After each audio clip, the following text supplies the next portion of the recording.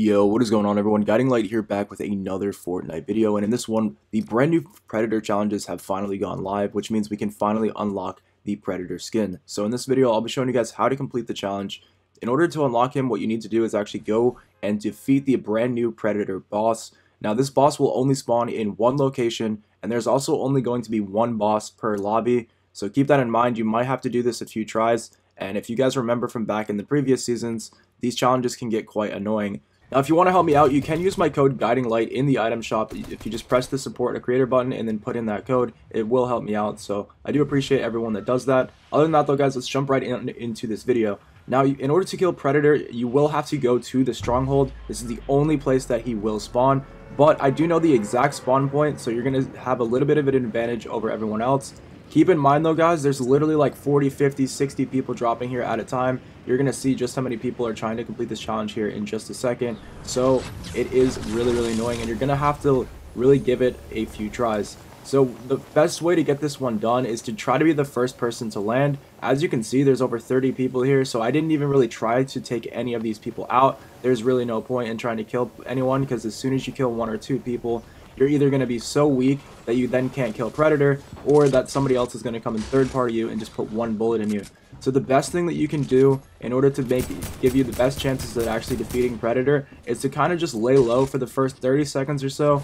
Let all these people clear themselves out. If anyone rushes you, obviously try to take them out, but you don't want to start any gunfights. In fact, what you really want to do is try to get max health if you can, because the Predator boss, it has a bunch of health as well, on top of having to deal with all of these players. So I'll show you guys the exact location which the Predator boss spawns in, but those are just my tips and tricks before we got into that, to try to give you guys a better chance.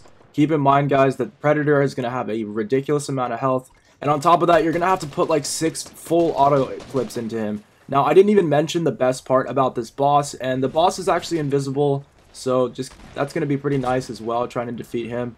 But either way, guys, if you come over here by the mysterious pod, or by the big stealthy word on the minimap, this is where he likes to spawn. As you can see, this is actually the boss here right in front of me. I'm going to slow this clip down so that you guys can actually see what's going on.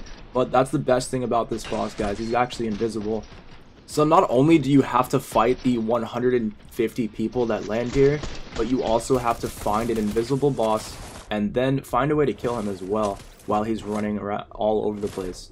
So he will stay invisible the entire fight, and he does have a melee weapon that's going to hit you for about 25 or 30 damage.